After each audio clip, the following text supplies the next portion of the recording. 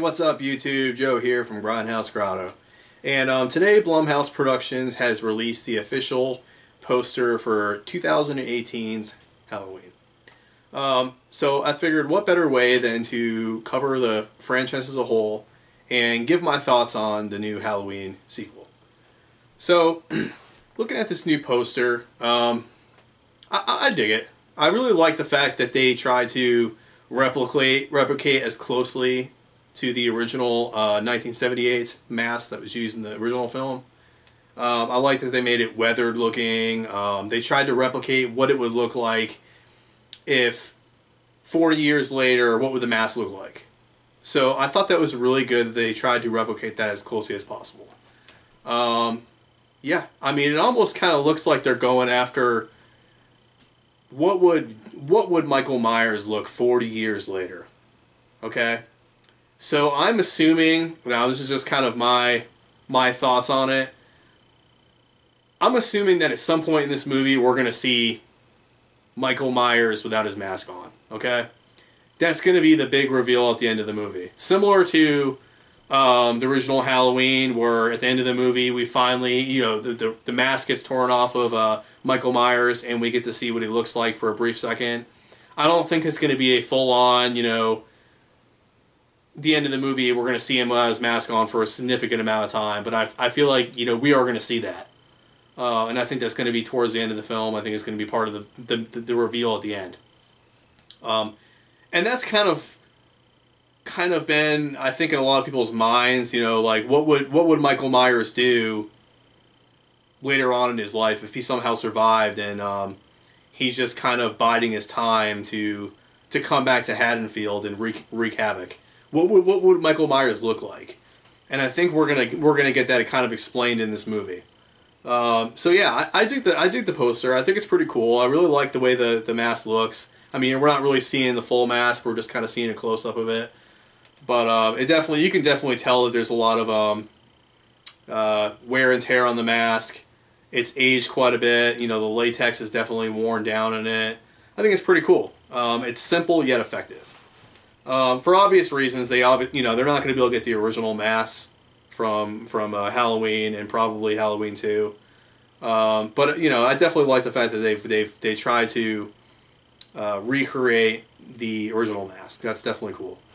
Now, over the years, we've seen different iterations of this mask. We've seen in Part 1, the original mask. It was basically a spin-off of, you know, they took William Shatner's Star Trek mask and they basically they did a whiteout of the skin, and you know, they enlarged in the openings of the mask and the eyes to give it like a kind of like a pale, motionless expression to it. And that's the mask that we've all kind of grown to know and love. And then in Part 2, it was basically the same mask, but you had Dick Warlock was wearing the mask, so he had a kind of like a wider face, so it made it seem like the mask was a little bit bigger, a little bit wider, but it's essentially the same mask. And then in Halloween Returns, the Return of Michael Myers, Halloween 4 is just a really bizarre looking mask. I love all the masks, but it's kind of like in Part 4, why did they feel the need to just basically create a whole different look for Michael Myers? I never really understood that. But yeah, I mean, I still enjoy all the films, and I enjoy the different versions of the mask. It just never really made sense to me why they didn't make a better effort to replicate, you know, Part 1 and Part 2's mask. And then in Part 5, we get an even stranger mask. Yeah, it just looks like his hair is all messy, you know, just looks really different. And then in the Curse of Michael Myers, we get in Part 6, we get kind of a throwback to Part 1 and Part 2's mask. It looks pretty similar, but yet again, it's got their own little, you know, spin on the Michael Myers mask. Now, Halloween H2O's mask I thought was pretty cool. Now, they had different masks. The thing about Halloween H2O is they used different masks in the filming of that movie. So, at one point, it was like a really expressionless, a really blank face, okay? So it looked kind of like Part 4's a little bit, but just really blank, you know, you didn't see like the little, curvatures of the face and everything. It's just kind of like a really blank, pale face. And then when they were doing some, editing of the film later on, they decided, well, we kind of want to make it look a little bit more like Part 1 and Part 2's mask. So in the close-up scenes of the movie, they went back and redid some editing, and they got a different mask that looked similar to Part 1 and Part 2, and they kind of, on the close-up scenes, they edited it in a little bit. But overall, I mean, I think the look of Michael Myers throughout the films has been pretty consistent. And then we got Halloween Resurrection, same thing. They kind of borrowed on the mask from Halloween H2O because Resurrection was basically a direct sequel to H2O. So the mask is pretty similar. And then we get to the Rob Zombie remake and then the sequel to the remake. And Rob Zombie's, the way he envisioned the mask for his remakes was he wanted it to be really torn and just dirty and grimy. And that kind of fits like his style of directing, in my opinion. His films are always really gritty and just dirty and nasty, so he wanted a really gritty and dirty look to his mask. But yeah, I like all the masks for the movies, and I like all the films, so it really doesn't bother me too much that there's different variations of the mask. And that really just, I mean, in a nutshell, it's just based off of the director's preference, I guess, and where they wanted to go with the film. But yeah, as far as the 2018's mask, I really like it. I like the fact that they brought it back to, what it's supposed to look like 40 years from the original, okay? And I think they did a good job. I guess we'll see a little bit when it comes out October 18th, how it looks, in all the different frames and everything. But from what this poster is displaying, I think they did a good job. All right. So my thoughts on the films and where I think the future of the franchise is going with this latest movie, the 2018 direct sequel to the first one, 1978's Halloween. Yeah, these films hold a deep, they hold a place in my heart because similar to some of the other movies that I really like as a kid growing up, Halloween's one of those films that, I followed all the movies. I've watched all the movies millions of times. I just love these films. And even though we've seen different directors, we've seen the different actors, play different roles in the movies, I love all the films, okay?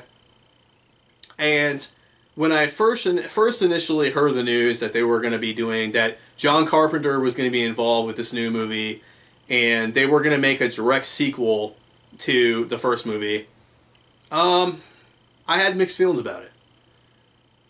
Like I said, I like all the films, so to me, it was a little disappointing that they weren't going to somehow make a sequel to the original ones. I always like when films in these horror franchises like, Friday the 13th, Halloween, Nightmare on Elm Street, Texas Chainsaw Massacre, these slasher icons that we've all grown and loved over the years, I like it when they try to keep the continuity between the films. But I can see the reason being that they needed to kind of move on with these other films and kind of start over from scratch. There was a kind of a mixed reaction to the Rob Zombie films. You had, it was a kind of like a split camp. You had 50% of the fans liked the new direction that Rob Zombie took it with the remake. And then you had another half that was like, he destroyed the franchise. So from a directing point of view, from a filmmaking point of view, I can kind of see where Blumhouse Productions is going with this film and where they saw the need to kind of start over fresh. Okay, everybody hands down loves the original movie. Okay, and to me, I like all of them, but I mean, I like the sequel as well. I like Halloween 2. So I was a little bit confused why they wouldn't go off of Halloween 2, because I think there's enough of a fan base, enough support for Halloween 2 that they could have made a sequel to Halloween 2. But we all know that John Carpenter is on board and Jamie Lee Curtis is on board for this new sequel. And I think when Blumhouse got the rights to the Halloween franchise, part of the deal with getting John Carpenter on board was that John Carpenter hates Halloween 2. Even though we all love Halloween 2, we think it's a great film, John Carpenter hates Halloween 2. He basically made Halloween 2 out of necessity. He wanted to get paid. They had him under contract. And that was pretty much it. He stated in several interviews and several documentaries that basically he made this film out of necessity. It wasn't out of love. He had to film. He had to do. You know, he had to have a role in the film, but he really doesn't. He's not very fond of this movie. So going back to, you know, the making of this new sequel, the 2008 Halloween, you know, I believe that John Carpenter's agreement to make this film was, okay, I want to make a direct sequel to the original Halloween. I want this to be what I would have envisioned the sequel to Halloween 2 would be if I really wanted to make it, okay? So he almost had his hands tied when the original Halloween 2 was made. So in this film, it's like, okay, what would John Carpenter have done if he had his hands 100% in the production of the original Halloween 2? And so I feel like that's what we're going to get. Now, are we going to get the John Carpenter that's just trying to make a quick buck? Or are we going to get the John Carpenter that made the original Halloween? That's my question, and that's kind of my fear moving forward with this franchise and with this sequel. How much involvement is John Carpenter actually have in this film? We've seen it before in a lot of these John Carpenter presents films. They were really poorly done. They just didn't feel like a John Carpenter film. So are we going to get that with the sequel? Are we going to get John Carpenter Presents and his name is attached to the project and it's just attached and that's it? And it's just basically John Carpenter trying to get a quick buck? I hope not. Because I really hope John Carpenter is going to put 100% effort into this movie. And I really think it could revive this franchise if done correctly. We get Jamie Lee Curtis returning.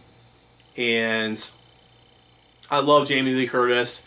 Over the years, she's really distanced herself from the franchise. It was a long period of time between, you know, Halloween 2 and Halloween H2O where Jamie Lee Curtis basically despised the Halloween franchise. And then she came back for Halloween 2 and she basically put her own terms on that film. If she was going to participate in this film, she wanted it done under her terms. Which, Halloween H2O is kind of a mixed bag for me. I like it on certain levels, but it fails on others, okay? It's got that real poppy, that pop, you know, end of the 90s, early 2000s feel to it. We've got these really plastic and kind of fake actors. I liked Josh Hartnett's portrayal in that film. I think it was believable, but some of the other actors were questionable. You got LL Cool J in the movie. That was kind of the thing at the end of the late 90s, early 2000s. How can we get these hip-hop stars in our films, okay? They wanted to pull in a different audience, and they wanted to pull in that hip-hop audience. So they brought in LL Cool J, and then we had Resurrection. They brought in Busta Rhymes. And although I think they're great musicians, I don't feel like they're good actors, okay? I've seen LL Cool J in other films, and I think he's okay in other films, but as far as Halloween goes, I think it was kind of silly. So yeah, that's my thoughts on those two films that Jamie Lee Curtis were in. And certainly Halloween Resurrection was a bombshell. It's probably revered as one of the worst films in the franchise. So, yeah. You can see kind of, they killed off Jamie Lee's character at the end of Resurrection, and so I think it was very difficult to get her involved with this film, so she's probably got her own conditions and things that she wants in this film, just like John Carpenter. To get the two of them together is a great feat. So I credit Blumhouse Productions to get them on board, but how much say did they actually have in the film, okay? That's my biggest question. That's my biggest fear moving forward. I'm really excited for this film. From my understanding, and this could be a spoiler alert, so I'm kind of like warning everybody ahead of time, I'm just kind of going off of what I've heard and what I've read online, that, you know, we're going to see some children of Jamie Lee Curtis. Now, it hasn't really been said whether they're going to bring the brother-sister relationship from Part 2, whether that's going to be involved. I know in the past, John Carpenter's basically said that he didn't really want to have a relationship between the two of them, that, you know, Michael Myers is basically just a force of nature. He's not supposed to be explained in any way. So to have that relationship connection between Jamie Lee Curtis and Michael Myers, I don't really think it's going to be there. If they were going to do that, I think he would have went off of Halloween 2. I don't think there's a reason really to bring in that relationship factor there.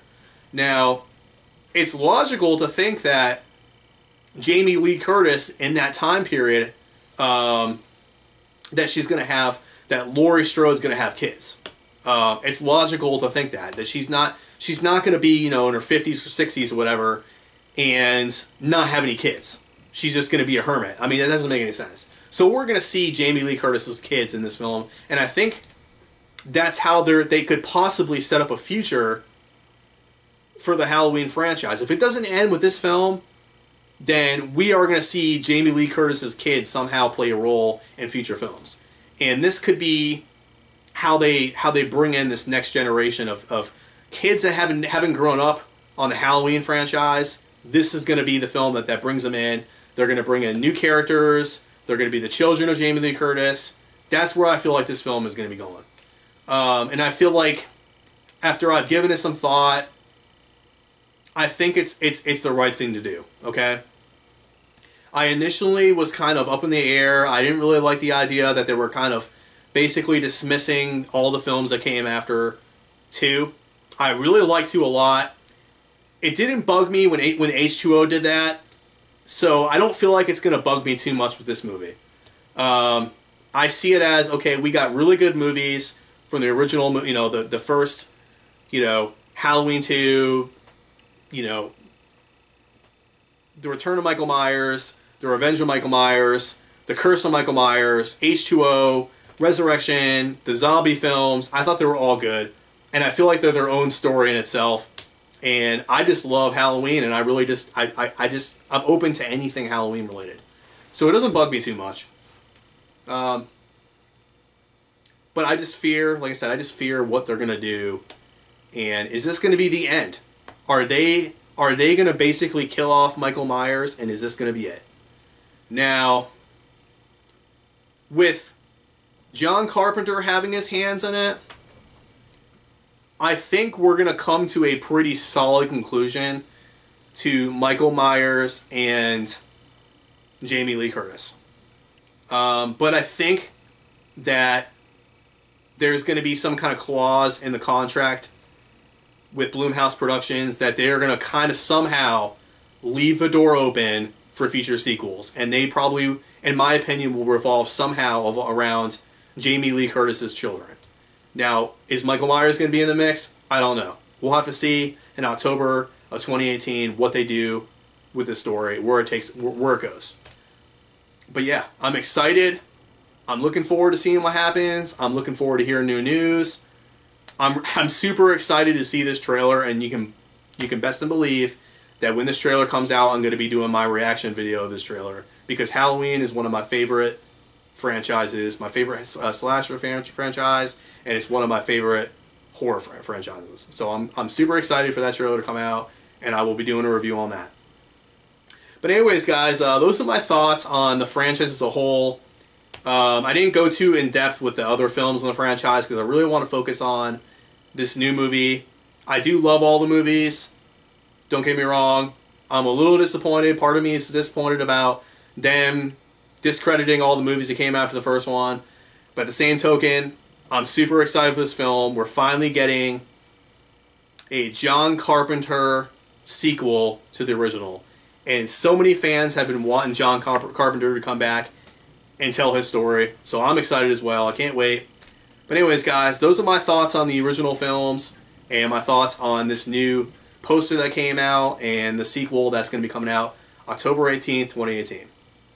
Alright guys, if you enjoyed this video, hit the thumbs up button, If you're not already a subscriber, please subscribe to my channel. All support's greatly appreciated. And as a reminder, I'm going to be doing a 4 Blu-ray 100 subscriber giveaway once I reach 100 subscribers. And what I'm going to be giving away are these 4 films. Okay? Now, I hand selected these films because it's a good mixture of a lot of different genres of movies that I like, and I think they're all really good films, so I picked them out. And that is the 4K edition of Prometheus. Awesome, awesome movie. And at some point, I'm going to be doing a review of the entire Alien franchise, so stay tuned for that. The Shallows. This is an awesome, awesome movie. If you like Jaws, if you like those, you know, creature films about sharks, this is an awesome film.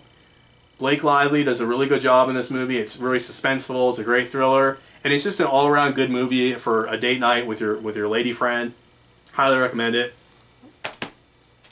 Another awesome film. It's not one of my favorite Stephen King films, but it's definitely a great film in its own right, and that is Misery. Now, this is the Scream Factory Collector's Edition. It's sealed. Awesome, awesome film. I'm going to be giving that away as well.